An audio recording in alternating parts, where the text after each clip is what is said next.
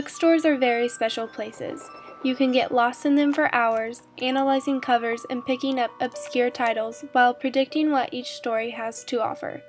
They are solely dedicated to discovery and imagination.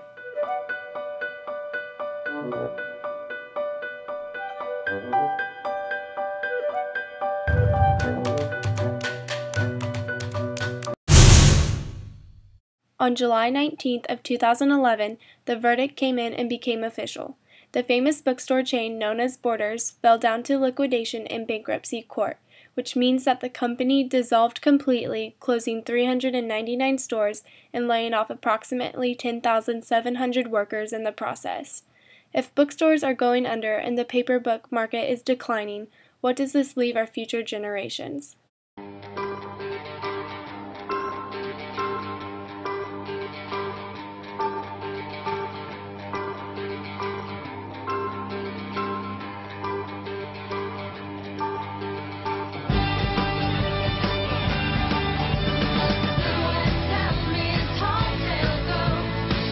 In 2007, the first e-reader known as the Kindle, produced by Amazon, slowly started a reaction that etched away at bookstores.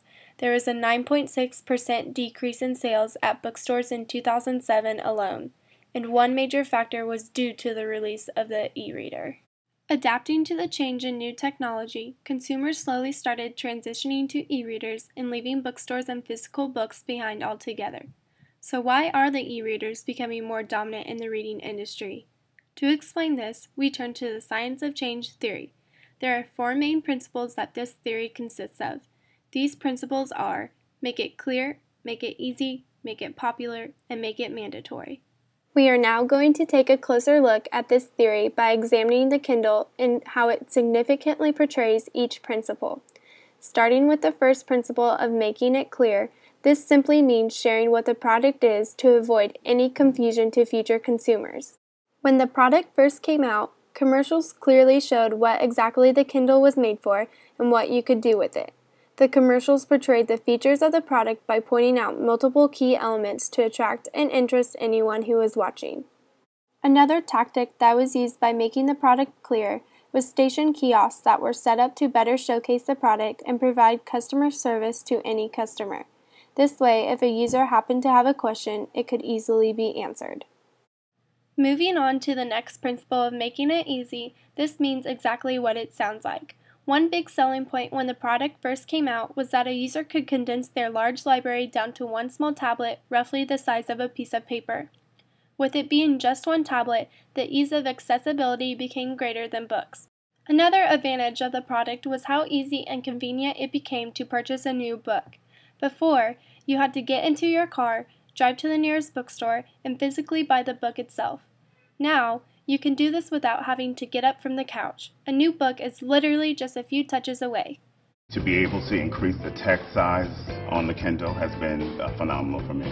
The book buying process has been made a lot easier. It arrived at my Kindle a minute later. I have to tell you that I'm not a very technological person. I think that's putting it mildly, and for me to be able to use it easily and use it efficiently has been wonderful. The next principle is making it popular. Nothing drives consumers and their behaviors more than the power of conformity. Celebrities such as Oprah, Cameron Diaz, and Tom Cruise have been influential opinion leaders by showing off their own Kindle device. To make the Kindle even more popular, the device sold out quickly as soon as Oprah mentioned her love for the product on her show. Another way of how the Kindle became so popular is examined through Google Trends. The Kindle spiked around 2010 and continued to spike again with the new releases and updates of the product in the following years. E-readers are continuously coming out with new versions to keep the public interested and engaged in the product. For example, the Kindle now has 5 generations of the device. It started with the original Kindle, then transitioned into the Kindle Paperwhite, the Kindle Fire HD, and most recently the Kindle Fire HD with an 8.9-inch screen. With the combination of opinion leaders and the constant update of the product, this keeps the e-reader popular and fresh in the eyes of the public. Finally, moving to the last principle of making it mandatory, this means that because a product gets to the point to where it is so big and popular that it eventually becomes mandatory. This is because publishers have found that people are increasingly using e-readers for reading instead of purchasing physical books. This has led to a decline in the number of physical books being printed. There is nowhere else for all of the paperbacks and hardcovers to go, so the most logical thing to do is to just stop printing them. E-books offer readers convenience and the chance to save money on buying books, but they're also causing bookstores to take a major hit.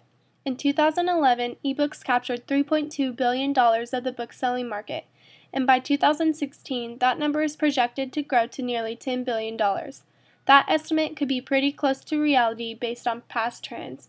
Between 2010 and 2011 alone, e-book sales rose by 210%. Prior to the introduction of the Amazon Kindle, the e-book market was fairly insignificant, but now the bookstore market is becoming insignificant instead. In the past 2 years that I've had my Kindle, I've downloaded over 200 books, and I've read every single one of them. So it's actually made me a more avid reader. I really like it because I used to have to carry a stack of books to school every day. It's more clean and organized and lighter, and I think it's very practical. So what did we learn from all of this? With the emergence of the e-reader, bookstores have slowly started declining. We can attribute this to the science of change theory. Through the principles of making it clear, easy, popular, and mandatory, the e-reader would not be as dominant as it is today. By examining the Kindle, we were able to see how it was understood by consumers, how convenient it was, how opinion leaders in the continuation of updates played a role, and how the product turned to become more dominant than the physical books. Society has made it clear that the e-reader has become responsible for the trend of bookstores going under. Therefore, the e-reader has triumphed the books.